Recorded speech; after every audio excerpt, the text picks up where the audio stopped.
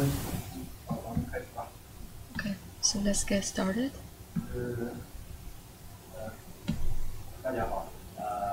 Hello everyone. I'm very happy to share the topic here. My topic is open standards for machine learning deployment. First, I'd like to introduce myself. I come from IBM. I'm Liu Honggang. I have been working in open source related items like OpenStack and also machine learning. Now I focus on AI solutions. I have two colleagues. One cannot attend today's meeting because of visa issues.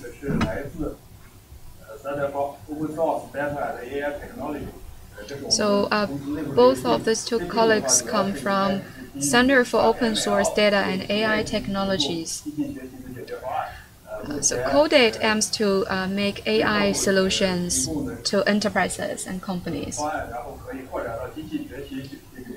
And this involves machine learning and also the machine learning workflows, as well as the detailed treatment like data processing and also algorithm processing, as well as optimization and customized services. So today, we'll talk about one step of this whole workflow, that is model deployment. What are the challenges and how could we solve it? We have three parts today. I will introduce the background first, and then I will introduce the open standards for machine learning deployment, and then we will have the summary. First, let's talk about what's your first impression when we talk about machine learning. Maybe it will remind you of some bad robots who want to slaughter human beings, or those very good guys, like good robots, who will do good things to human society.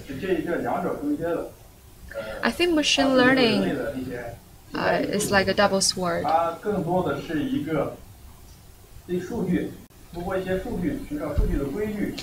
We learn from the data to make predictions, and then you generalize the rules.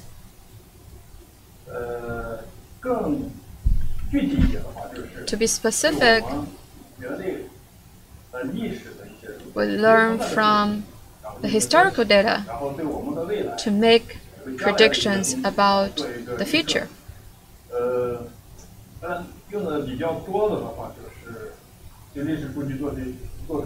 Or learn from historical data to make predictions about the future in order to make decisions.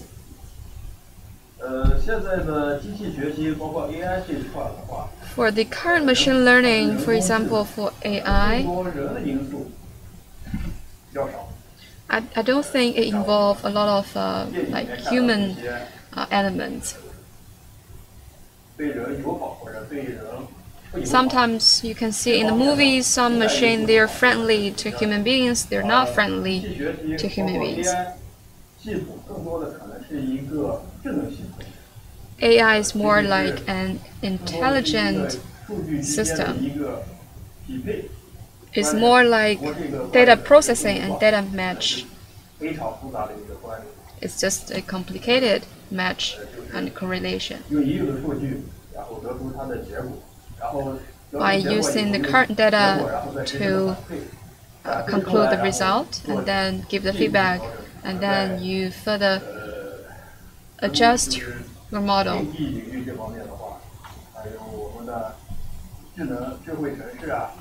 This can be widely applied in smart city, smart farm, etc.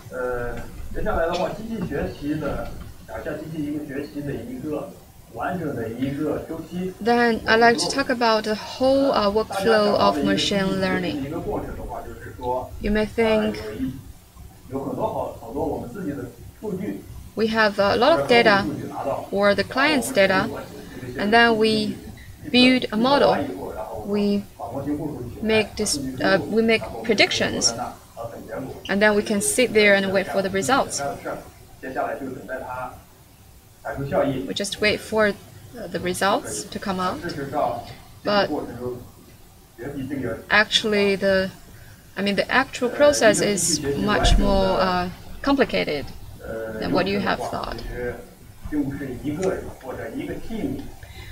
It involves not only a person or a team, it involves multiple teams of different areas. It involves their coordination and cooperation to complete this whole workflow. First, you have quite a lot of data, especially in the information age.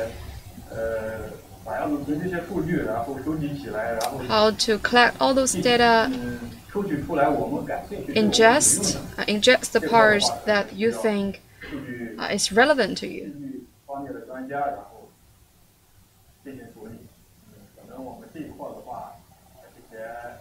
And I think for this part, we use big data tools like Spark, etc. And then after you get the data, you take this data to the lab, you write different kinds of models, you make predictions. I think that's your direct impression of machine learning. But it involves multiple steps and procedures. How to visualize the data, how to take out the features and transform. It's not easy.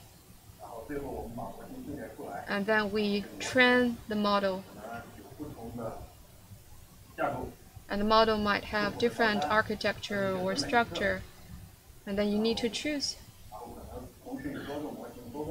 And you might have multiple versions of a model.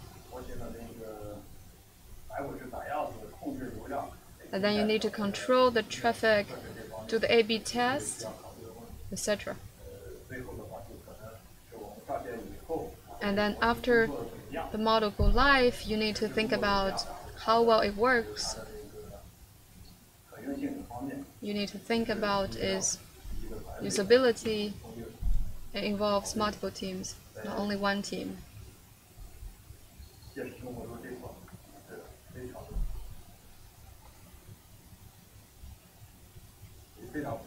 And it's quite complicated. This graph is very famous, coming from Google. It reflects the true machine learning situation. You can see the black area. That is machine learning code. And then actually you spend most of your time on other modules.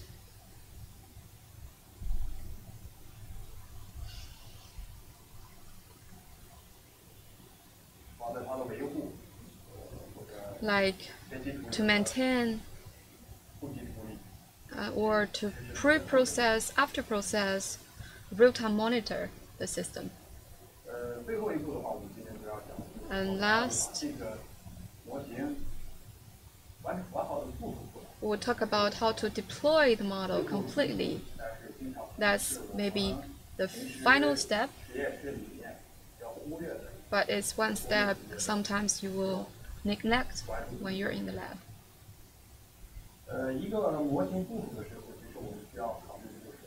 when we deploy a model, we need to think about 3 questions. First is, what are you deploying? Whether you use TensorFlow or other means.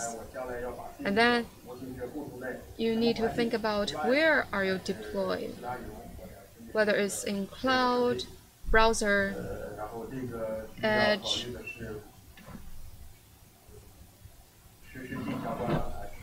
and also need to think about whether it should be real-time or streaming. And last question is, how are you deploying? Whether you buy a certain engine,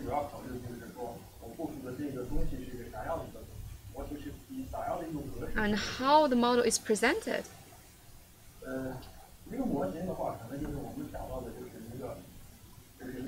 What is a model? It's like a document. You have the document, and then you can predict. Actually, it's not that way.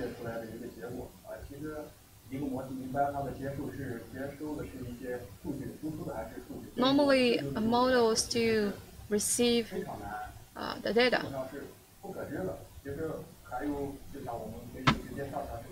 Or sometimes when you upload a picture, actually the model only receives some data, because the model needs to do some pre-processing, and then it will output the data. And then the data will be transformed into a visible and identifiable thing, for example, a picture for the user. So actually we have the pipelines, not models. And you need to know what is involved for each pipeline. But we have some challenges.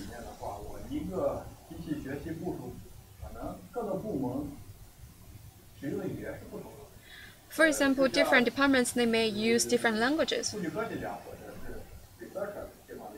Like data scientists or researchers, they care more about what kind of problems will be solved by this model. They care more about the what. As for the performance of the model, actually they don't really care. But when it comes to, for example, production department, they will care more about performance. For example, they might need C language, etc.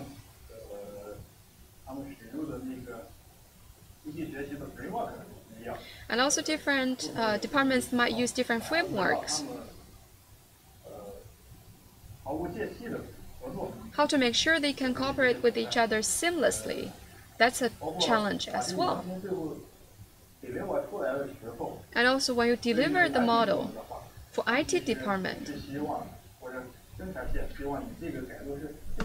they hope you can have as less challenges as possible, and also the changes could be under control. But for researchers or data scientists, they need to make sure that their model is the latest one. But for business department, they don't really care whether it's based on container or other things. They care more about whether this will create any profits, bring a stable performance to the clients.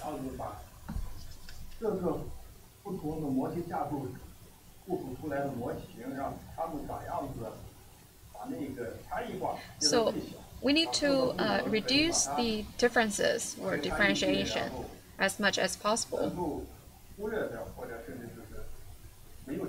and to make sure different departments can work seamlessly without these gaps.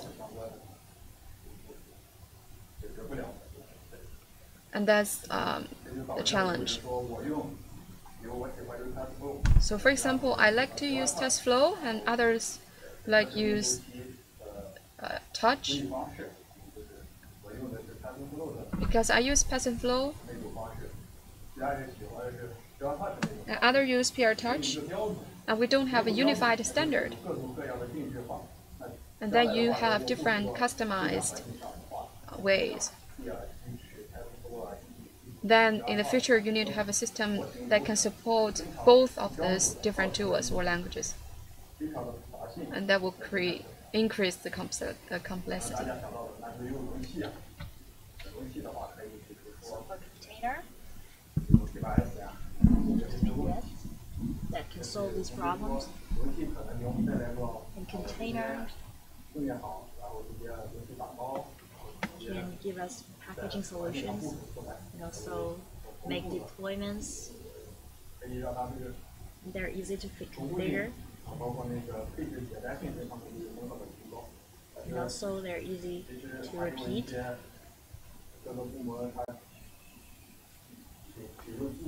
And also different departments like to use their own methods, and they are compatible. But what about the performance, the final performance of this container?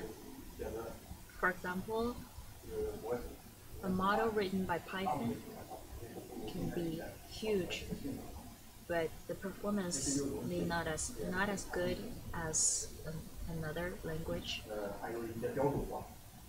And also API, and also the formats.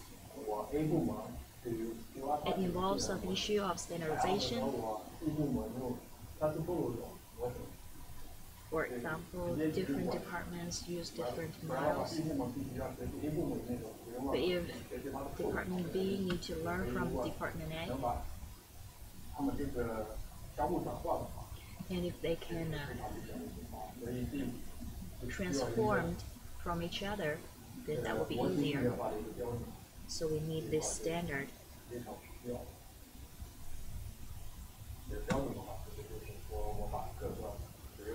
So why do we need a standard?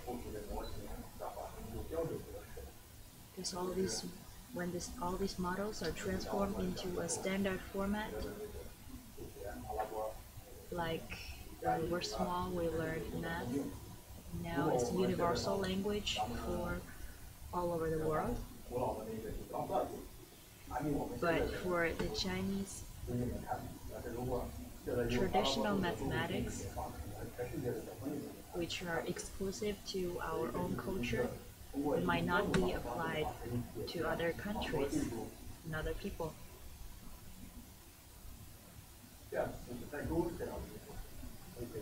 Because a unified standard can bridge the gaps between different formats and different models, different languages.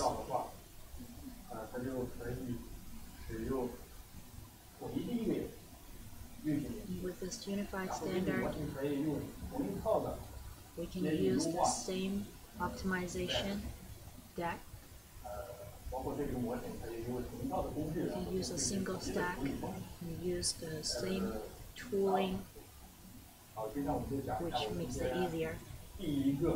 So now here comes our first open standard, PMML. It's based on SML.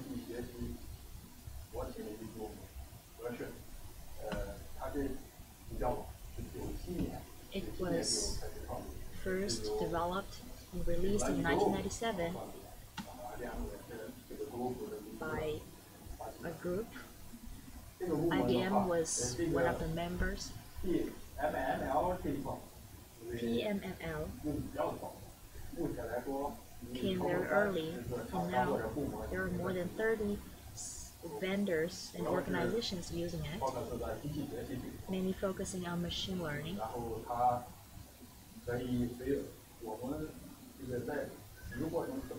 And during, but the Spark process does not support this format. But other exporters can do it.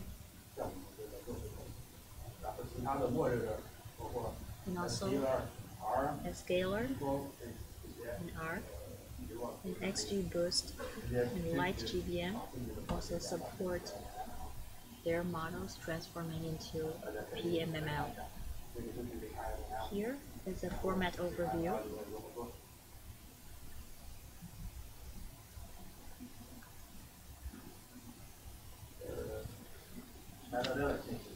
There are a lot of metadata information in it,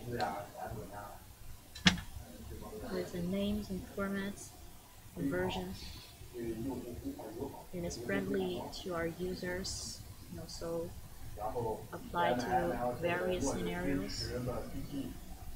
Now it supports the following algorithms, as you can see here, but it has a problem, one shortcoming, that is too standardized, that along with time we might need other things beyond the standardized aspect, and which cannot be met with PMML, such as custom plugins. For example, if a plugin was written by Scala, it cannot be transformed into this PML format because it does not support this new language. Also, there's a question of licensing.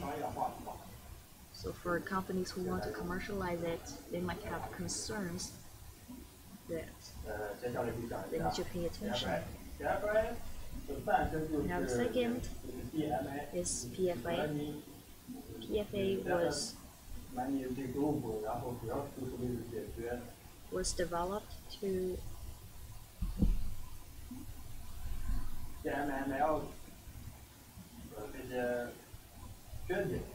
solve the shortcomings by PML. It was also developed by DMG, and it supports many customized functions. PFA was written by Jason. It's different from PMML. The input and output for PFA is different, and it supports deductions and additions, and also mathematical methods, and also machine learning algorithms. And it can transform a PFI into a schema plus algorithms and small functions.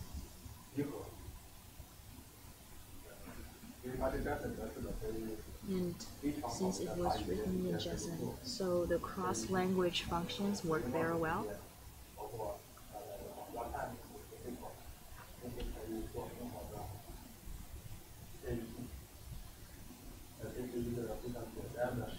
It's a very easily usable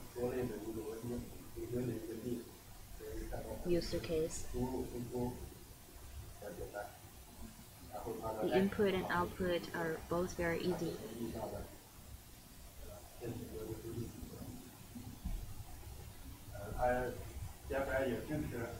And also PFA supports two different status, such as cells and pools. A cell is a named value acting as a global variable used in an action. And pools, it's closer in the concept to a database, and it can be shared across action executions. PFA function database is abundant, including mathematical methods and also machine learning algorithms.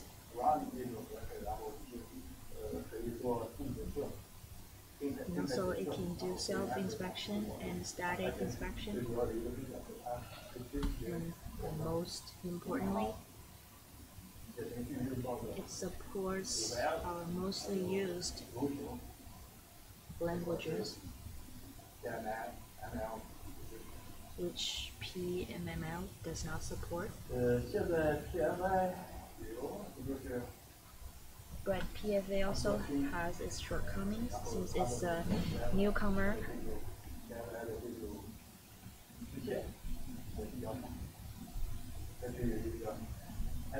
It has some limitations. It was projected by Open Data Group.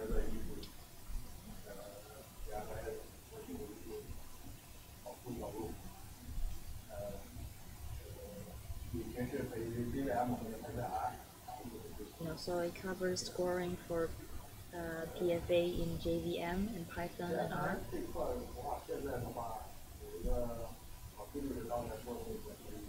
Well, the advantages as to what PFA can do well are the type systems and also the flexibility and also machine learning.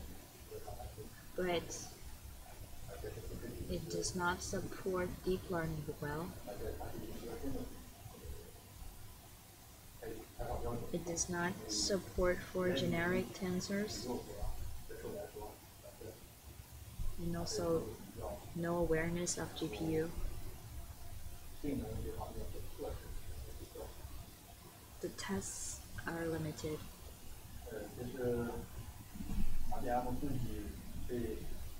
So this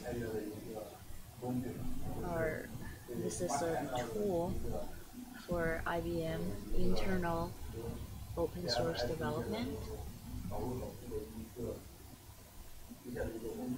also a tool for input and output.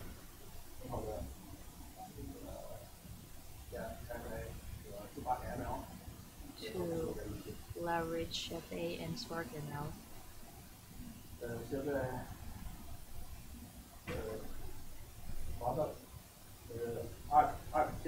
Now that Arc is open sourced, and we welcome everyone who is interested to contribute to it. It's developed by Scala.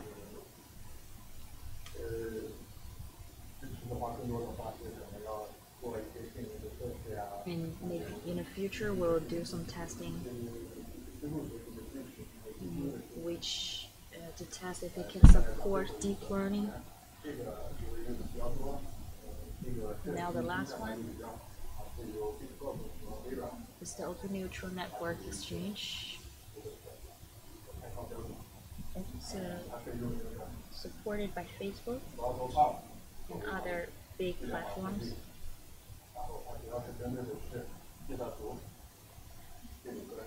It's for computing graph. And now it also has a subsidiary project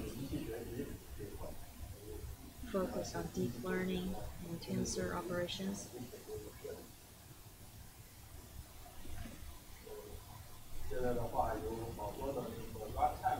Now,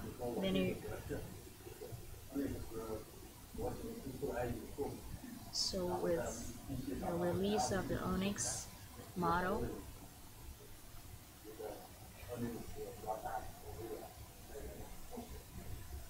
so many other platforms need to give us more support.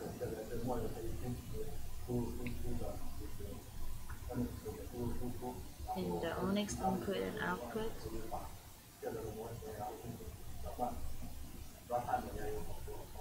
and runtime,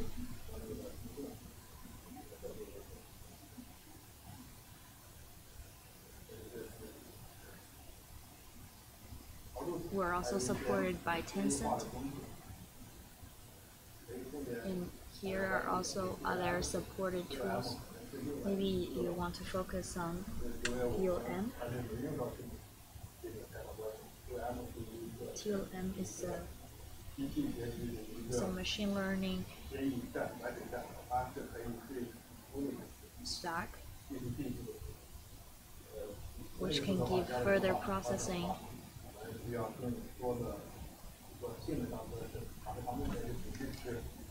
Now it only supports static processing and cannot be used for further training, which we must improve in the future. To summarize, it's very mature ML standard, but it has good support for standard machine learning models and feature processing. But it's relatively new compared with PMML. It's highly customized.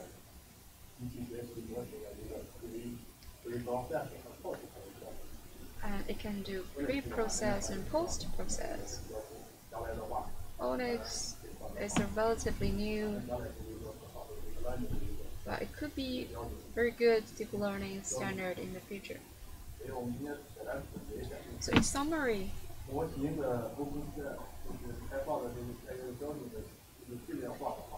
open standards for serialization and deployment, I think that's necessary for the current market. But of course, different standards all have their pros and cons. It cannot, for example, a single open standard cannot cover all the items of machine learning. There is no open standard which can cover all the problems or items. So now we're thinking about how to apply these different standards into different scenarios, or to use them as a portfolio to solve the problems, to solve the client's issues. So that's all of my presentation.